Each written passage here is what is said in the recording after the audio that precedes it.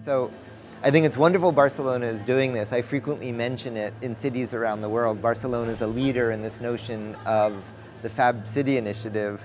I think the challenge isn't going to be the technical engineering, it's the social engineering. It's the power of these Fab Labs is empowering bright, inventive people to create, and frequently they're frustrated in very structured, formal institutions. And so the art and the challenge is, just like EAC functions, is to maintain the culture of the Fab Lab network as it grows into part of the city infrastructure. So far from what I'm seeing that's happening, but the social engineering is as important as the technical engineering.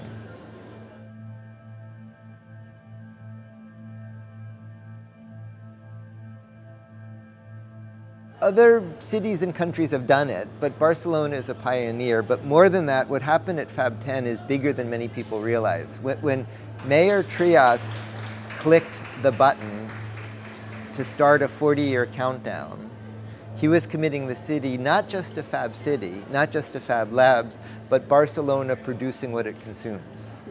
I predict many other cities are going to sign up to that same commitment, and it's going to become a giant project to realize it.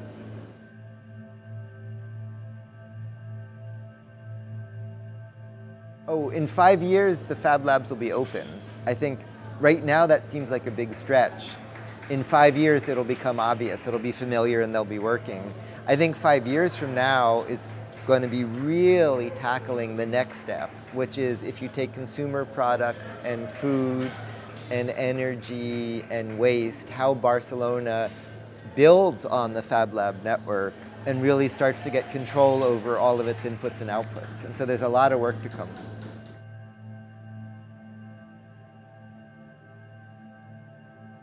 The reason Barcelona is such an interesting site for this is fabulous design sense, amazing culture, and 50% youth unemployment. And so there's this divergence between the formal economy and kind of the sensibility. And something I see happening all over the world is there's a new generation that's giving up on traditional government and traditional business and is kind of inventing a new economy. What's so interesting in Barcelona is trying to bring them together, trying to marry bottom-up, do-it-yourself maker movement with notions like civic infrastructure, where the city does the hard parts that you can't do individually, but the individuals do what the city can't do. And so, the biggest challenge is how you marry those, and I see Barcelona as a laboratory for that.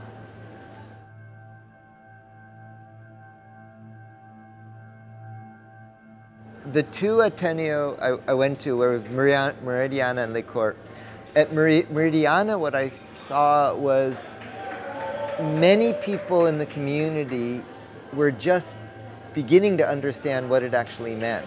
That from a distance, they need food, they need products, and what's coming are machines. But as we started to explain, with the machines, you can create food and create products rather than just receiving them. And so there was a number of sort of eye-opening moments of going from, I don't understand this, to this is the most important thing.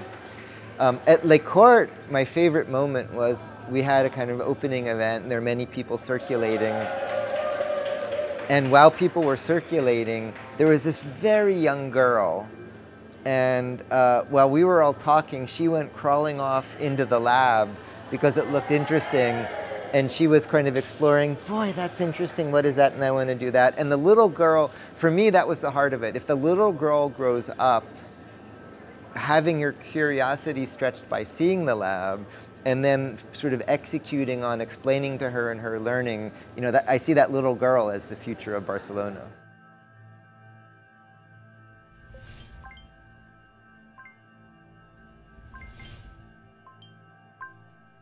Sweet.